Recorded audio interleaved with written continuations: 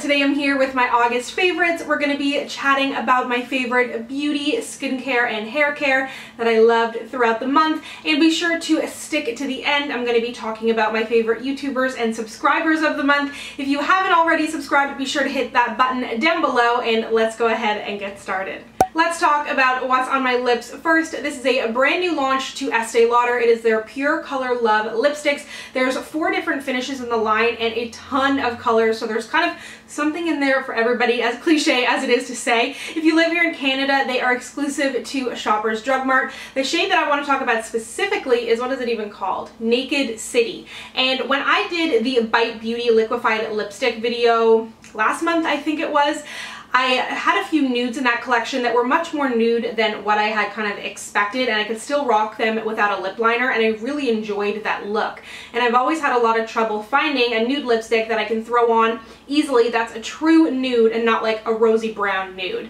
And this is absolutely one of them. It has a little bit of a sheen to it, but it's still incredibly comfortable, has a good wear time. I mean, it's not a matte liquid lipstick, so it's not going to have that wear time, but it wears off really, really nicely, feels super comfortable on the lips, but most of all, I just really, really love the shade, and it doesn't have a very strong scent to it either, and of course the packaging is stunning. Speaking of the Bite Beauty liquefied lipsticks, they've already extended the range, as if there wasn't already a bunch of gorgeous shades. I will link to my lip swatch video down below, and then they actually sent me the new 6 shades, so I swatched those on Instagram, which I will link to down below.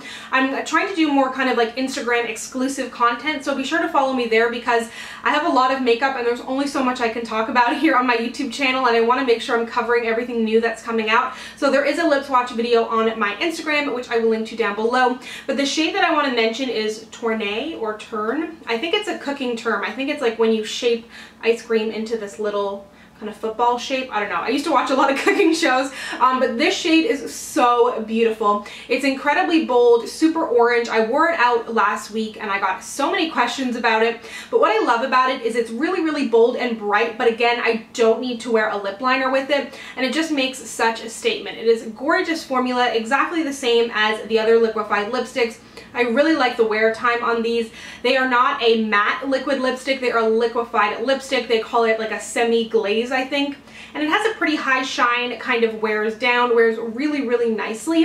And if the shade isn't for you, there's tons of shades in the range. Even in their shade extension, they have some more kind of like neutrally shades, but the bold shades in the shade extension, they're perfect. I know that I absolutely love something when it ends up in my travel makeup bag, and as you may have seen, I traveled home to Newfoundland for 10 days at the beginning of the month, and this guy made it in there. If you'd like to see a hometown tour, by the way, of St. John's, Newfoundland, I will link to that down below. But this blush, come on, it's in the shade Sun Peach Glow, and it's just perfect. It doesn't really have any actual glow to it. It's a matte finish, really nice pigmentation, but not too pigmented, so that's why I liked it for travel, because it just matched everything. It gave such a nice peachy hue to the cheeks, but I didn't have to worry about it being too soft or powdery, breaking in my makeup bag, or just something that was going to be too hard to work with. I was home with family, like mini golfing with my cousins. Like, I didn't want anything that was going to be too hard to work with, and this was just such an easy shade. It's totally going to become a staple for me. And Vasanti is a Canadian brand here in Toronto. You can get them at Rexall.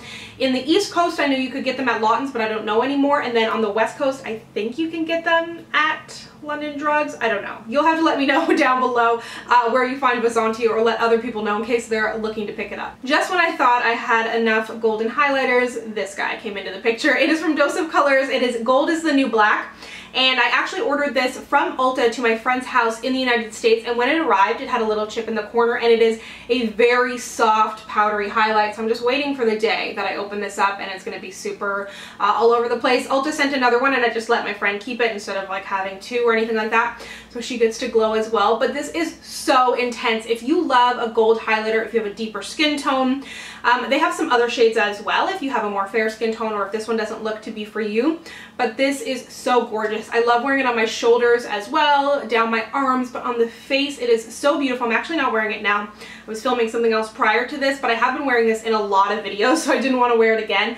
But it is so good. It's beautiful, and I absolutely recommend you just give this line of highlighters a try. There's some really beautiful shades. So I haven't gotten actually around to placing an Ulta order to Canada yet, but a lot of my friends have had a good experience. So when I do, I'm going to be adding another one of these. Contour powders for me are always tricky, but I feel like I've been finding my stride, finding lots of good stuff lately, and I'll be doing an updated contour and bronzers for tan deep skin. I will link to my previous 2 of them down below if you're curious, but this one is beautiful and super affordable, but unfortunately near impossible to find in Canada, I think. I picked this up at CVS while in the United States. It's from Black Radiance. It's their pressed powder, so it's actually a face powder in the shade Rich Mahogany, but when I saw this, and be sure to keep an eye out if you have problems finding contours or bronzers or something like that, look in the face powders as well, because a powder is a powder essentially.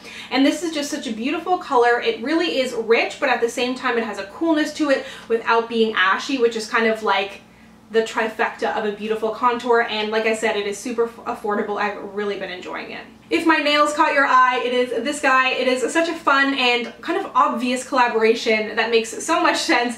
Sally Hansen and Crayola totally brought me back to my Crayola loving days. I used to love the Crayola scented crayons, except for the one that was in the Fresh Sky or Sky Blue or whatever that one was. I remember that. I can still smell it now and it makes me feel sick. But the other ones I loved. Not the point though. The shade Dandelion from this collaboration is just so beautiful. I've been wearing it on my nails a ton, and it just catches your eye. It is so bright, but it also has a really nice formula. 2 coats to opaque, and the brush on this line is really nice as well, and it has a little bit of deepness to it, so it's still a really bright yellow, but it just has a little bit of depth in there that to me makes it slightly more wearable. I know to a lot of people it's going to be kind of bold, but if you enjoy a bright color, this is so much fun. Moving on to a fragrance that I've been loving. I've been asked to talk more about nail polish and fragrance, so you're going to see that pop up in my monthly makeup basket along with my favorites when I have a favorite. But something that I've been loving is from Viktor and Rolf, and this is the Flower Bomb Bloom. So if you're familiar with Flower Bomb, it's a very deep, sexy scent, and I've loved that forever. One of my really good friends wears it, and whenever I smell it,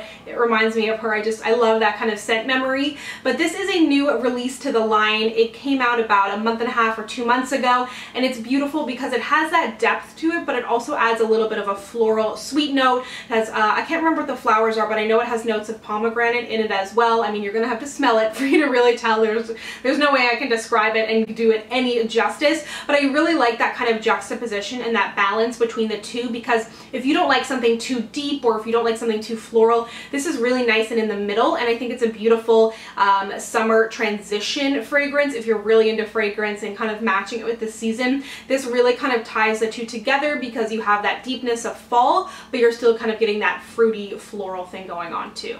I have a lot of skincare that I'm always trying and testing out and switching back and forth. This is something that I kind of went back to more recently. You would have seen it in my nighttime skincare routine a few months back, but it is the Radiance Activating Night Peeling Care from Vichy. Essentially, it's a toner that you use after you wash your face and prior to moisturizing.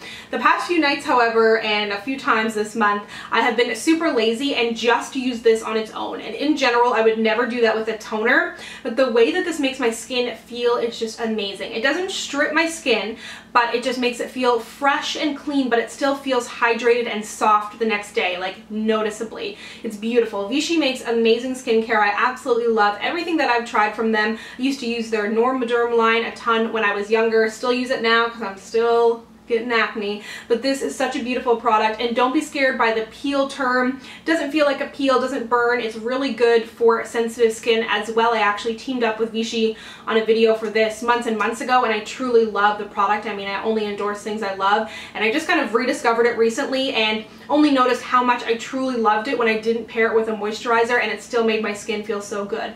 Of course, I should be using a moisturizer, but when I don't, this still really does a good job kind of hydrating but cleaning and detoxing my skin and making it feel soft, and it's kind of working on any kind of scarring I have.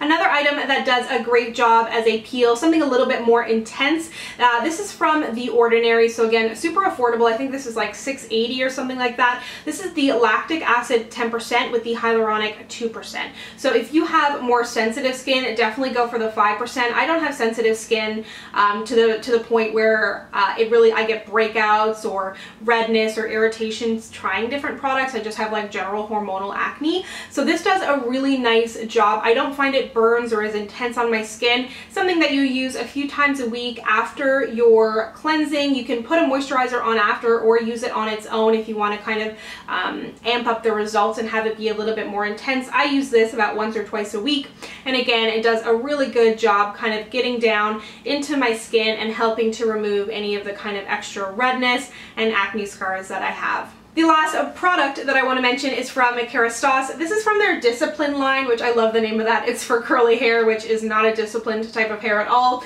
It's their cleansing conditioner for unruly curly hair, which is me, and this does such a good job. I try to only shampoo my hair once a week, but if I am filming, going to an event, I want to wear my hair curly, I need to wash it. Like, I can't go from this to curly. Like, that's just not a thing.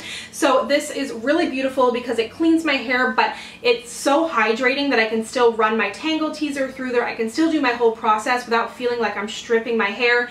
It's silicone free, sulfate free, and gentle cleansing if those things are important to you. Smells really good, and so far I've had a really good experience with it. It just does exactly what it says it's gonna do. So my YouTuber of the month is a Canadian beauty YouTuber. You know that I love to track down fellow Canadians. Her name is Makeup by Cheryl. First of all, she's freaking gorgeous, but her channel is amazing. She does tons of stuff that I think that you'll enjoy if you enjoy my channel as well. She does hauls, foundation reviews, looks. She rocks a nude lip like nobody else. Maybe she's a part of what inspired my nude lip thing that I've been going on, but she is really fabulous, and I will of course link to her down below. And then for my subscribers of the month, if you weren't aware, I like to pick 2 people who I see commenting and interacting with me and supporting my channel, and I really, really appreciate it. So I like to give a little love back in the smallest way that I can. The first is Vikel Jacob. She's been following me for a really long time. At least it feels like it anyways. She has curly hair like me, so we always have good chats about the struggles of curly hair, and she is just super, super sweet, always commenting, and I always enjoy having a chat with you in the comments. And then the second person is Stephanie Cole, and I really like Stephanie because she's always super engaged in my content, looking for advice, giving me advice, asking questions about products, and we just have a really good back and forth, and I think we like a lot of the same products, so that's why we get along. So thank you so much, Stephanie, for your support, and thank you of course for watching. Hopefully I'll get around to mentioning you as well. I've had a really good time kind of searching through my comments and finding those champions in there, and I really, really appreciate each and every one of you. Thank you so much for watching. If you would like to connect with me, be sure to follow me on Instagram, Twitter, and Snapchat at Samantha Jane YT, and I'll see you guys next time. Bye!